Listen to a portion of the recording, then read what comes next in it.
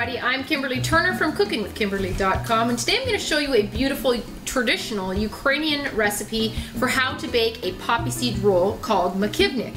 Now it is Ukrainian Christmas Eve, and this is one of the dishes that is typically served during the Christmas Eve for Ukrainians. So I'm going to start with 4 cups of all-purpose flour. I'm going to combine my dry ingredients first. I have just over a 1/4 cup of sugar. I have a 1/4 teaspoon of kosher salt, and I have 2 teaspoons of instant dry yeast.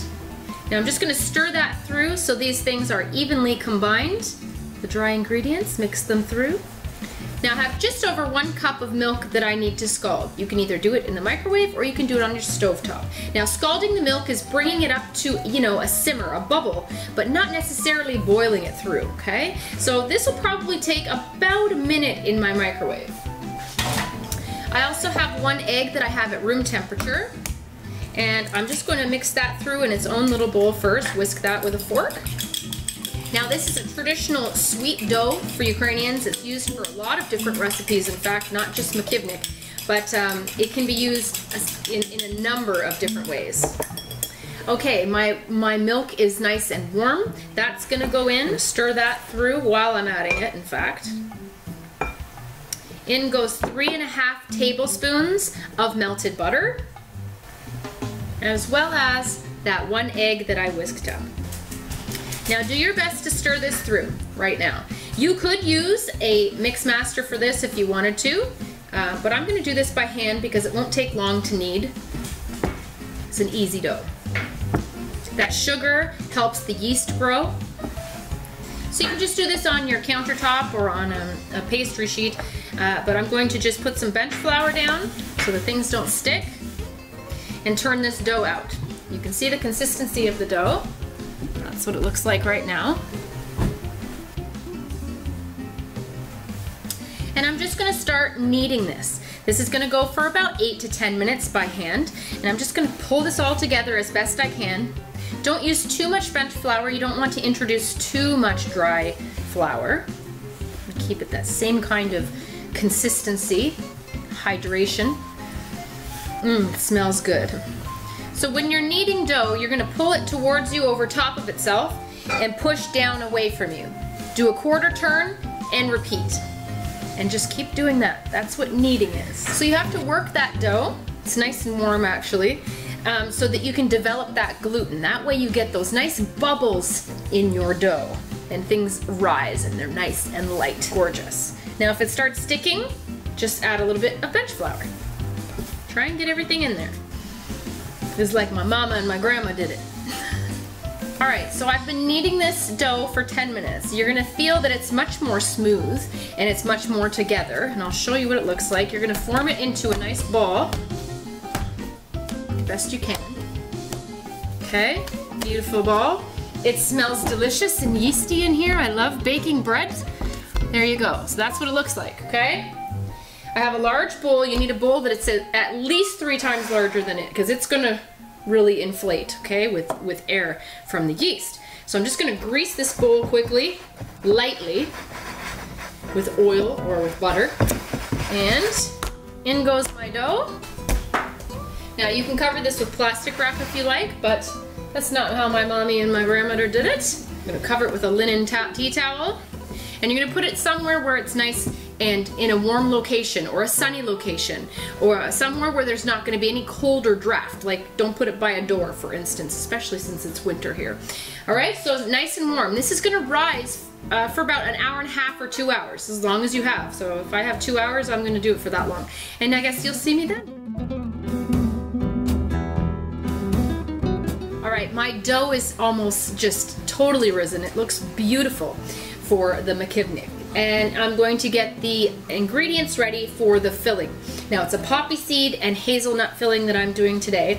And we're going to start by putting our poppy seeds. I have just over maybe a cup and maybe a tablespoon of poppy seeds, and I'm going to grind that in my coffee grinder. Now these are dry poppy seeds as opposed to the wet ones that I used in my kutia recipe for the winter wheat berry pudding, a sweet wheat berry pudding. So we're going to make a powder essentially with this. I'm going to have to do this in smaller batches.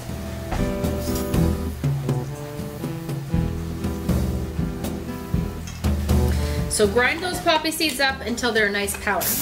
Looks good. Into another bowl. And just continue with that until they're done. I love the dramatic color of poppy seeds. It's going to look lovely in this nice light colored dough with a nice black, dark black swirl. Okay, my poppy seeds are done, and you can see that they're a lot finer and lighter as well. Next on my stovetop, I'm going to melt 2 tablespoons of butter in a saucepan on a low heat with just over 4 tablespoons of honey. So stir that through, make sure that that's nice and melted, the butter into the honey. And in the meantime, I'm going to separate 2 egg whites from 2 egg yolks. Now I'm going to use the egg whites in the filling to make a meringue to add to the poppy seed mixture. So make sure you get no egg yolk in there at all, because that will definitely corrupt your meringue. The egg yolks will be used as an egg wash on the top of the poppy seed loaf and anything else that you're baking alongside this. So the egg yolks are set aside. Well, I have 5 minutes until my kutia is done in the oven, and I have just enough time to get my poppy seeds mixed with the honey and butter, and 1 tablespoon of brandy. You can use any kind you like, a regular brandy, or you can use an apricot. We're using a cherry one tonight because that's what we have on hand. It will go lovely with the hazelnuts and all these other flavors. Now stir, stir, stir. You're gonna cook that for 5 minutes. You want that to be completely moistened. If you see that it's a little too dry, you can add a couple drops of water at a time as necessary. You do not want this to burn or to get too dry, okay? So stir that through, get everything mixed, and you have 5 minutes to cook that. You're going to make a paste, basically, with this. All those smells in the kitchen are amazing. Oh, they are. Now, this recipe is definitely a labor of love. You get to use all of your equipment in your kitchen as well. Today, we use our coffee grinder, our food processor. We're going to use our mixer in a second. Now, I've got ½ cup of hazelnuts, which I smashed up. I wanted to be able to at least measure ½ cup of my smashed hazelnuts. And now we're going to grind that through in my food processor. You want that to be nice and fine. Now that's more like a hazelnut meal at this point, nice and finely ground. And now I'm going to add this gorgeous poppy seed paste that we did on the stovetop. That's going in with the brandy and honey and that butter. Don't miss any of that. This is your filling that's going to be spread inside these gorgeous roll, and I also might do a couple pastries to show you how to do that as well. If this mixture seems a little too dry for a paste, you may add a couple drops of water, okay? Don't forget, we're going to add the meringue to it, and that's going to be rather wet as well. Also, 2 tablespoons of lemon zest go in this. Now, if you don't have lemon zest, you could always use another kind of citrus zest. 2 tablespoons. All right, turn that food processor on and let that mix really, really well. You also might have to scrape down the sides to make sure that everything is getting evenly combined. Oh, that lemon zest in there just brightened everything up. Ooh, that's gonna be good. All right, so we're gonna whip up our 2 egg whites. Clean bowl, clean beaters. Make sure they're grease-free or that meringue won't work well.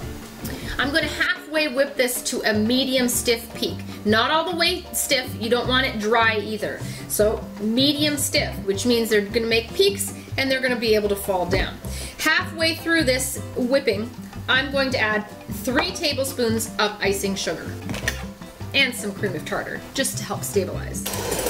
Okay, I'd say that's about halfway. I'd add maybe half at a time of the icing sugar. Stir that to combine. The other half. And I'm going to add 1/8 teaspoon of cream of tartar just to stabilize this meringue. And finish whipping to a medium stiff peak. It's nice and glossy. I would say this is medium stiff. That's what it's going to look like. You can make a peak, but it'll fall over. All right, here's our gorgeous paste with the hazelnuts now. I've whipped my egg whites. Now you can get another bowl if you want to, but I'm just going to mix this all together in the same bowl. We're going to try and fold this, the egg whites sort of into this paste, or vice versa. It's very heavy, and that's why you want to add these egg whites. Also, this mixture is rather dry. It is pasty, but it is dry. So do your best not to waste any of that poppy seed mixture. All right, so evenly combine the poppy seeds and the egg white mixture. Mix them well. The egg whites are really gonna lighten this mixture up a lot. All right, so mix it well, but don't over mix it because you still wanna keep some of those egg whites, you know, all those light bubbles that you just created in the meringue. Now set this off to the side, not for too long. I've got about 20 whole hazelnuts left from my hazelnut stash to decorate the tops of this poppy seed roll, as well as the little pastries. And I have about three or four tablespoons, I'd say, of poppy seeds to sprinkle on at will. Now don't forget about those 2 egg yolks. We're gonna add 1 tablespoon of cold water to them, and we're gonna whisk that up in a small bowl to make an egg wash. And that's gonna go on the top of the roll and these pastries. It's gonna look so beautiful and glossy and browned when they bake up, okay? So I want everything prepared on the side before I start getting my dough prepared here. Okay, now my dough has probably quadrupled in size. It looks beautiful. It's still kind of warm, and that's good. I wanted to keep it in a nice warm area. It smells heavenly. All right, a little bit of bench flour so things don't stick. I want to divide this into 2 portions, 2 equal portions. First portion I'm going to use for the roll, and for the second half of the portions I'm going to make 4 little pastries. All right, so let's pull it out of here. Cut it in half roughly. Sharp knife. I'm gonna put half back in that bowl and keep it moist and warm while I'm waiting. All right, make sure that your rolling pin is floured. I want to roll this into a square that's about 1/4 of an inch thick. Okay, so the dough is pretty forgiving. If you pinch it back together, it'll stay. Just roll that out. It stretches nicely and then it will bounce back for you. So just keep working it. I'm gonna try and get a square as best you can. If you have to pull the edges a little bit, pull the edges so that you can get the right shape. Sure that that bench flour is there so it doesn't stick. If you have to use your hands to push out those corners, feel free to do that. Whatever works best for you. If you keep rolling out towards the corners, it's usually your best bet. All right, now that I've got a pretty good square, okay, we're going to go ahead and get about half of this mixture on. Half's gonna be for the other 4 pastries, or you could do 2 rolls, or you could do 8 pastries, whatever it is you like. A little variety never hurts, right? All right, so we're gonna put it about 1/8 of an inch thick or so, about half as thick as what the dough is. And we're gonna spread that to the corners to about 1 inch away from the corners, okay? Try and get that nice and even. If you want to use a cake spreader, you can do that. Spatula can work just fine as well, too. Get a nice even layer. Look at the color contrast. It's going to be amazing. You can really smell that lemon peel. Using those poppy seeds in the coffee grinder really, you know, gets things a little more fine, and it makes this paste a lot easier to spread as well. All right, I've preheated my oven to 375 degrees. What I've got going on here now is this gorgeous array of that poppy seed and hazelnut paste on top of the dough. And I used just a plain butter knife, or you can use a cake spreader, to push it to about 1 inch away from the edges. Because if you have it any closer, it's just gonna squeeze out the sides and you're gonna waste it, and there's just no point. So, in order to make a really cool pattern, what I like to do is take 2 chopsticks, okay? Make sure they're even. And I put that right underneath, in the center, as best I can, to lift that center portion up, to try and make a nice little swirl in there. Okay? Bear with me.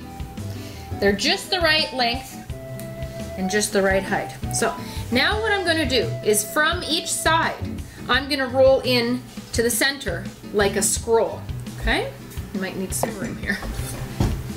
So roll that dough in over top and then swirl that in. Don't squeeze the stuff out, but roll that up like a roll towards the center. Now, I'm going to hold that there with my bench flour, and I'm going to go from the other end towards the center. Same thing. Roll that in. Okay. Now, we need to bring it together. So I'm just going to bring that in. Okay. Now we're going to secure that on the top by just pinching it all together. Okay? That's why you don't want to use too much bench flour either. Pinch that together. You're going to be able to work it a little better in a second, but just get it started. Okay? There you go. Pinch that nicely. Fold that over. However you got to get that closed, okay? This is going to be the bottom side anyway. Be patient. This is a food of love. You just want to make sure that that is secure and together. If you need to wet that just ever so slightly with just a couple drops of water on your hand so that they'll stick together, then do that. What you don't want to do is break through that dough, like separate your roll and break through. So there you go. All right, that looks good. Okay, that's together. I'm going to pinch the ends in just the same, because if you don't, that filling's just going to come right up. So pinch that up. This, again, this side doesn't have to look perfect because this is going to be the bottom. Okay? All right, now, shape that up, more cylindrical as needed. Grab a baking sheet. I have mine lined with a silicone mat. You can use parchment if you like. Okay? And ever so gently, and using the chopsticks, we're gonna flip this over. Okay? Chopsticks help. They give you a good, secure base. So there. That's gonna help a little bit with a really cool swirl. You wanna push that in and pinch that too, just to make a seam. Then you're gonna have an even neater, neat as in cool, swirly pattern. Chopsticks done. Next, I am going to decorate this with hazelnuts all along the top. Okay, right down that center bit so that when people get a slice of it, they should get a nice whole hazelnut with it. I'd say every inch or so. You want to save at least 4 whole hazelnuts for your little pastries. And I try and put the hazelnuts in so that the drop side up, like it looks like a little Hershey Kiss almost. They look like buttons. Mm-hmm. You like, Mom? I love it. I think it's beautiful. Well, good. Very celebratory. It is quite celebratory, isn't it, Mother? And just kind of push those in without breaking the dough. Push those in. Make them happy. Right, now, don't forget about that egg wash we had. Okay? Use a silicone brush or a pastry brush, and we're going to brush. Try not to bother your little hazelnuts that you just set so lovingly. And give a nice thin coating of the egg wash. Nice thin egg wash all over the outside. Now a lot of breads that you do like this often require a whole nother rising. This, however, does not. We're going to throw this smooth in the oven right now after it's prepared and decorated. Get around those edges, the egg wash. That's just going to make everything so brown and beautiful. Try and dot between those hazelnuts maybe with a little bit of egg wash. Not too much though. You don't want it to pool. You do want a nice, even, round top. Crisp crust. Now, we're not done yet. I'm just going to sprinkle the top of this, as generously as you desire, with poppy seeds. Try and keep them on there. Don't skimp. And voila! Look at that. That is going to be the most beautiful roll you've ever seen. All right, into the oven it's going to go for 30 to 35 minutes until it's beautifully browned and nice and crisp. In it goes. And then we'll get these pastries done. Otherwise, do 2 of these.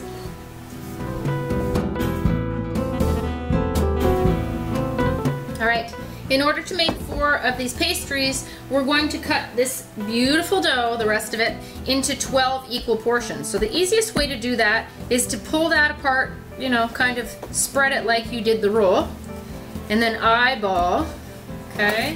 Cut it in half, and then out of each one of those, you need 6. So cut that in half again, each, and then cut that into 3 equal portions.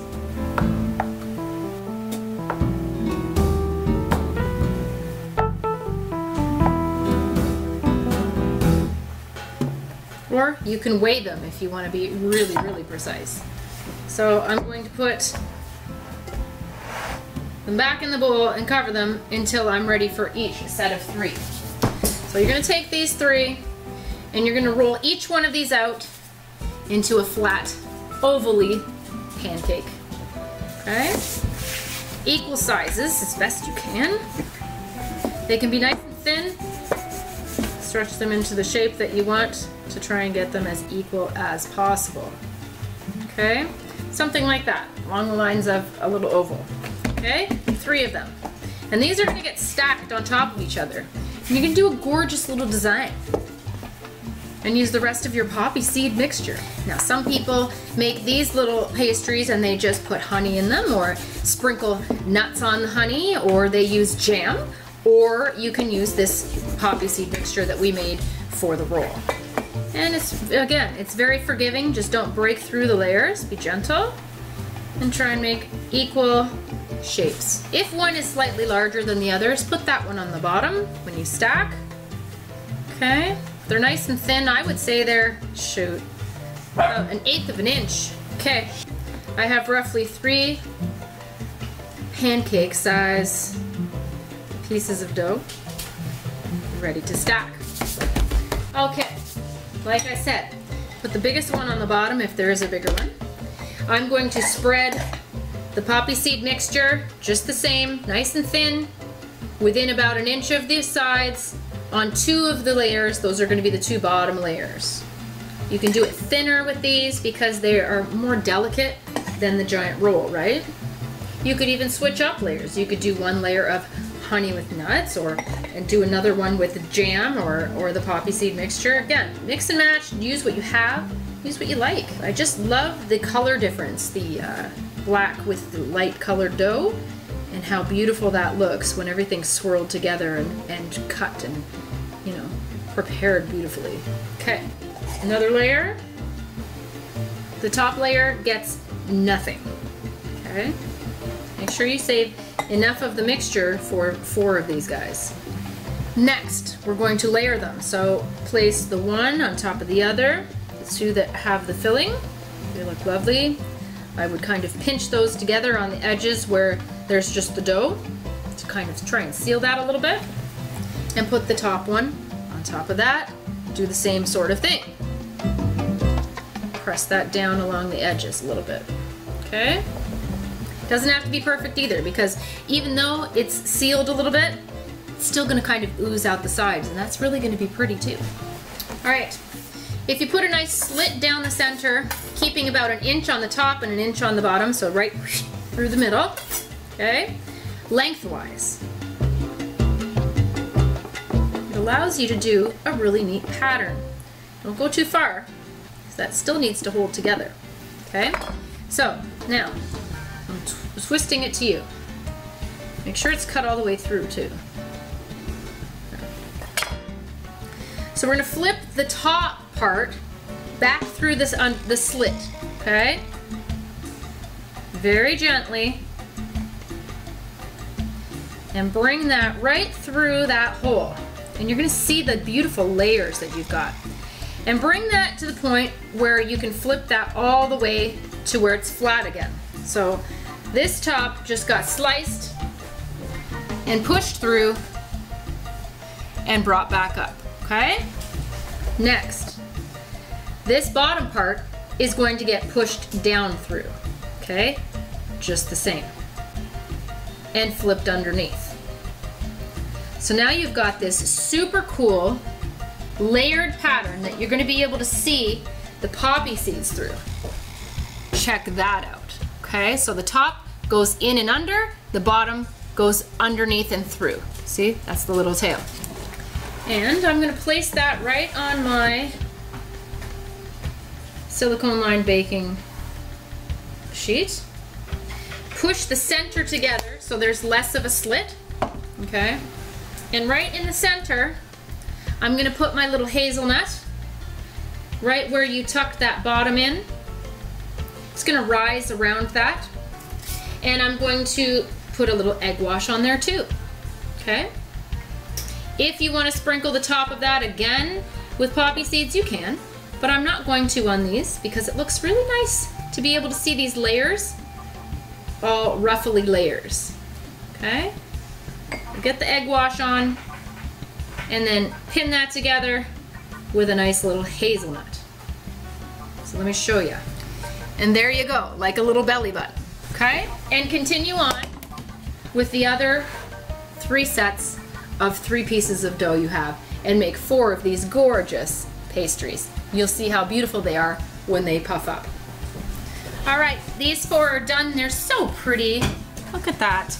And they're ready to go in. You can imagine how pretty they're going to be when they come out. They are also going to go in for 30 to 35 minutes. I would start checking them around 22-ish to make sure all is well. These aren't as big as the roll, and the roll just finished, and it took me 26 minutes to look golden and beautiful. So I'm going to start looking at these around 22 minutes just to make sure all is well. In they go.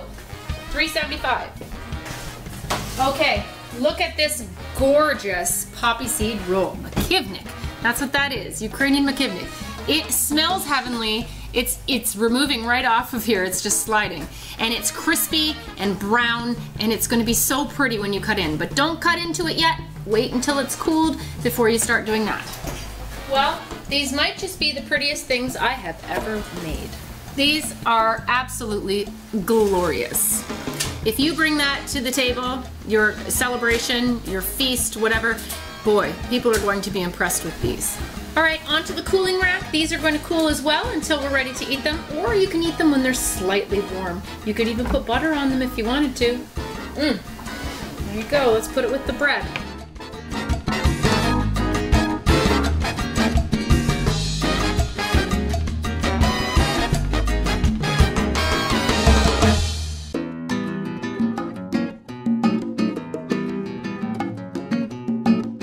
Well, this is all cooled off, my poppy seed roll. It actually looks kind of like a loaf of bread, a delicious loaf of bread, doesn't it? So I'm going to slice into it. It might not be at the very end, the beautiful swirl. I might have to slice in one more, so we'll see. Mom's going to have a piece of this, and I'm going to try one of these things for you. Okay, we got a little something going on here. So use a serrated knife so that you can cut things better. Oh, it's gorgeous. Look at that. Isn't that lovely? That's exactly what I was going for. And that right there in the center is because we did that little bit with the chopsticks. Okay, that helped out a lot. Yes. Look at this. It's so beautiful. Look at that. Oh God, it's so pretty, Kim. We did a good job. Did a great job.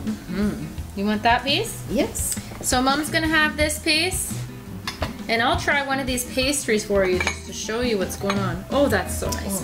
Oh, It's a sweet dough, so it's great for dessert, especially on this Ukrainian Christmas Eve. tender. Tender. Good. How do you like the filling? Beautiful. Did I do it right? It's delicious. Here's our gorgeous pastries. They are really, really impressive, I have to say. Look at this perfect little thing. And how the poppy seed filling kind of popped out of all those little ruffly ridges. Ooh, that's exciting. So you pull this apart and look at that. It pulls apart almost like a croissant. Look at that, all in there. All the nooks and crannies, Mommy. Beautiful. Oh, this is so delicious. Is it? Oh, good. Well, let me try it.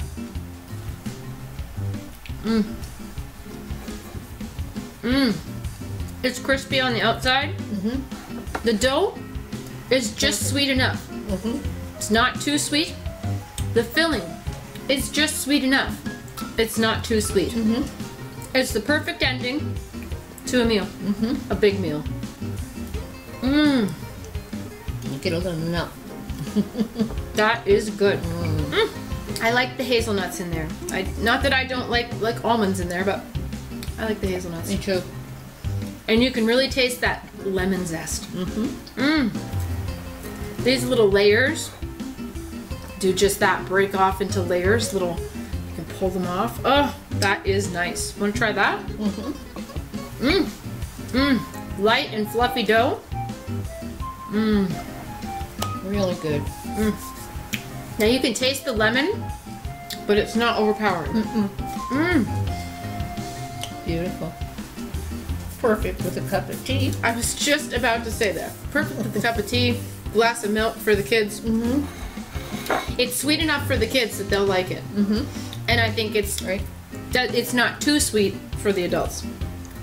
It's just right. That's good. Wonderful. So that's how you do it. That's how you make Makivnyk. It's called a lovely poppy seed roll. You can do 2 rolls like this. That is impressive. That'd be a wonderful gift to bring to someone's house for the Christmas Eve feast. That's right. You know, so someone doesn't have to do all the work. Right. And then you have one at home too. It's wonderful. Make 2. Wonderful. They're gorgeous. These are absolutely beautiful. And if you're gonna go all out and make this, because it is a food of love, you can go ahead and make a double batch.